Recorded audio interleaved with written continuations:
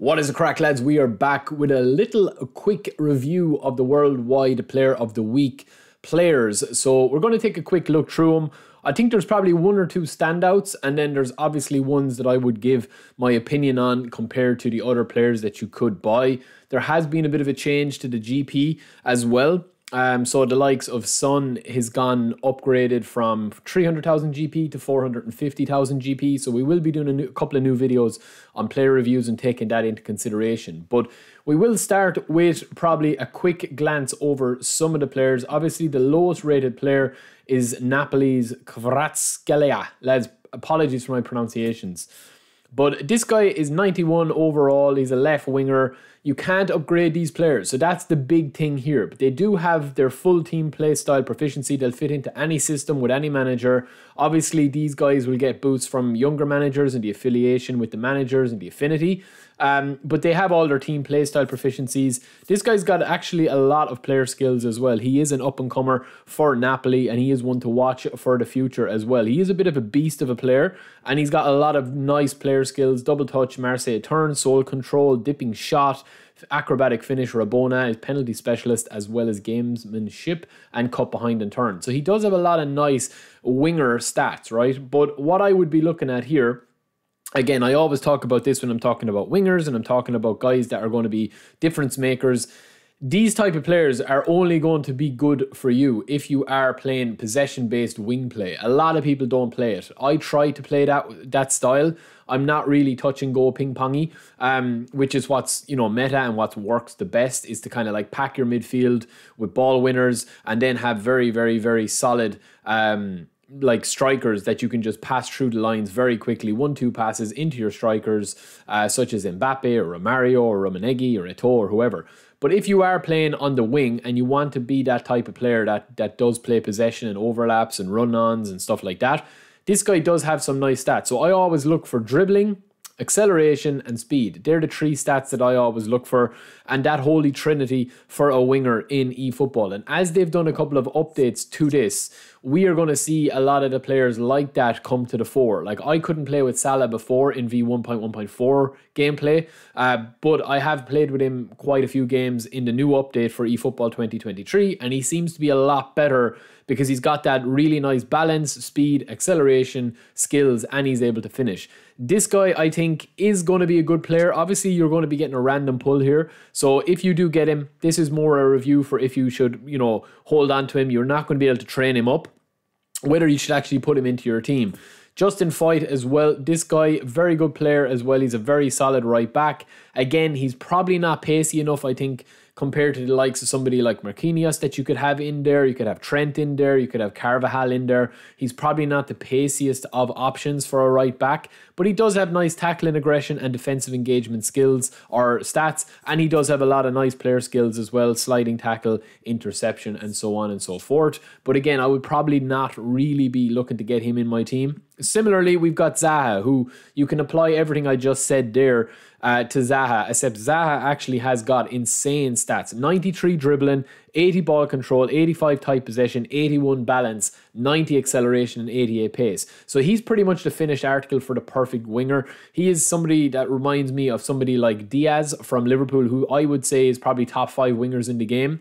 He's A rating this week as well. He's got standard form, which is a bit of an issue, but as he is on A rating, if you get this guy this week, I would definitely put him in if you're playing wing. He can also play as a striker, so he might be a little bit of an underrated star leading the line up front if you're looking for a bit of an injection of pace and Mbappe's down or one of your main guys are down. If you are building a squad, if you're new to the game, which a lot of new people are new to the game, he will be a really good focal point for you to build your attacks. Moving on, we have got Arsenal's Saliba, and then we've got Harrison as well. So I'll just take a quick look at Harrison because he's a similar type of build and player that we're going to encounter, as Zaha is just a little bit slower. Again, he can play left mid or right mid. This guy is more of a, I would say, less of a pace freak, more of a kind of hard working. You can see his stamina there is 90. He'll last the full 90 minutes, lads. He's like the Energizer Bunny, and he's got some really nice stats as well as player skills, amazing run, speeding bullets. We'll get those couple of animations different. The Leeds man. Again, he's Roman flank, so you can kind of compare the two of those. They're very similar players to Zaha. Obviously, just not as fast as Zaha and Napoli's left winger there as well. So we've got Saliba up next, who I actually got Saliba when I spun my packs, and he is an absolute beast of a player, lads. I already know by him that he is going to be a tank for me. He's got all the play style proficiency that you could possibly need. He's got all the player skills that you need. The big one for me is interception and blocker. They're two huge ones that you need to have with your defensive players. And again, he's got 86 defensive awareness, 88 tackling, 86 physical contact. 73 acceleration is a bit slow, so I'm not going to be playing him right back. I'm going to be playing him in the central area, or else as a 3-man centre back with maybe Carlos on the left, or maybe Jordi Alba or somebody fast on the left side of your full back. So he is a good player as well. And then we also have, for centre backs, we'll do Bastoni, who again is a similar type of player. He's obviously a bit taller. He's obviously one of these players that is going to have unwavering form, which is huge for going on when the live update stops. But the live update is going to be fairly frequent now because the real seasons are back. So it's not as big a deal as it was before. But Bastoni being on A form, he's going to get a boost to everything. All these players that are on A form are going to get a boost to everything that they have. So they're going to get +2 or 3 in their stats. So if you have Bastoni on a full form arrow, you are going to have his defensive awareness, tackling, and possibly defensive engagement in the low, like in the very, very high 80s, and then you're going to have your speed and acceleration at around 80 as well. So that is a huge thing to have a player like that. And obviously his balance isn't the best, his stamina isn't the best, his dribbling and tight possession isn't the best. But if you're looking for a stopper, I think he's definitely one to go. He also has interception, man marking, and sliding tackle, but he doesn't have blocker, which I think is a very, very, very underappreciated player skill. So who else do we have? So we've got midfielder Modric, we've got Diego Costa. Costa, again, a few people have been asking me, is Costa worth to actually get? I mean, if you get him, these are all going to be random. You can only spin 3 of them. If you get him, I definitely think he's a really good player, right? He's got standard form, but he's on A rating. He's got low punt, high punt, and penalty saver. He's also got 84 kick and power, so if you got your low punt, you can spray balls around the place. 91 reflexes and 87 awareness is very, very high. Catching you don't really need.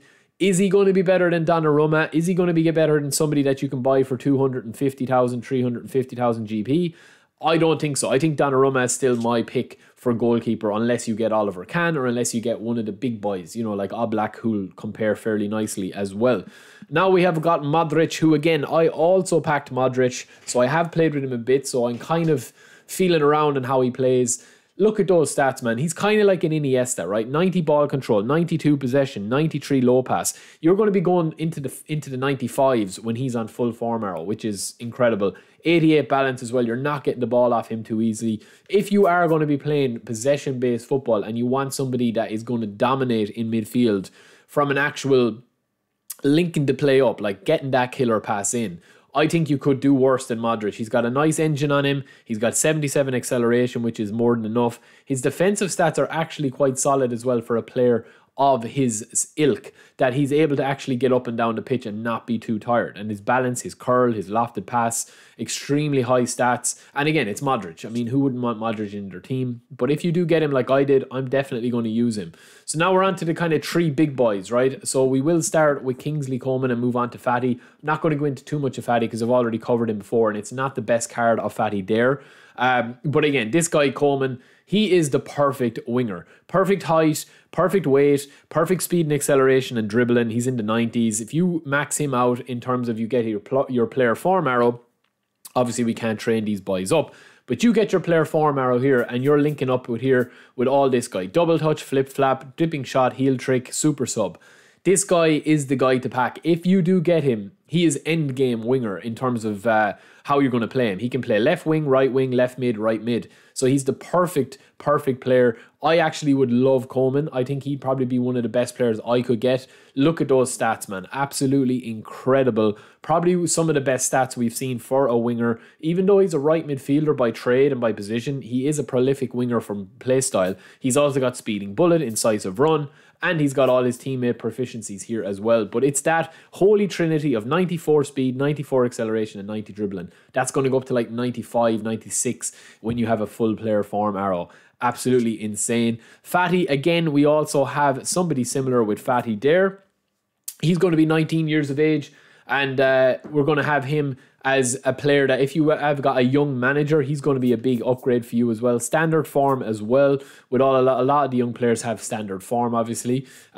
He's on A rating though, 90 acceleration, 86 dribbling, 87 ball control. His finishing is 84. So again, he's probably more the finished article if you're looking to score, like kind of like Salah, somebody that can poke in a couple of goals or not. But again, everything applies to him with what I've said about all the rest of the wingers in it. And last but not least, we have the beast himself, Mbappe. Scores in 7 seconds when he wants for PSG. Probably do the same for you unless the kickoff glitch is fixed. But yeah, I mean, absolutely incredible. For a centre forward, right, to rival a winger with dribbling, with speed and acceleration and have the feat of that. To be able to have him with 87 finishing, man, he is absolutely incredible. 86 awareness, 89 ball control. Absolutely insane, unwavering form as well, and he's got so much player skills, so many player skills. He's got trickster, amazing run, speeding bullet, and incisive run. He's also got goal poacher, so he's always going to be looking to get ahead. He is probably the pick of him. I think he's probably one of the best players in the game. He's top 3. Mbappe is obviously probably top 3 in the world at the moment as well, to be fair. Let me know, controversial opinion, but let me know. But that is it, lads. Obviously, we have one more to open. We've got 9 left, and we did get Modric and Saliba. So, I mean, I would like Mbappe or Coman, but I'd practically take anyone. Zaha would be good as well, just to test them out. But that is it for me, just a quick review. I will be doing a review on the AC Milan and the Inter Milan ones as well. So, let me know what you guys think of the review. Are you going to pack? Are you going to spin or skip? I will talk to you later. Hope you're enjoying the videos. Don't forget to subscribe. I will talk to you later, lads. Let me know if you get any of these players, and let me know if you want me to cover anything else. I will talk to you in a bit. Peace.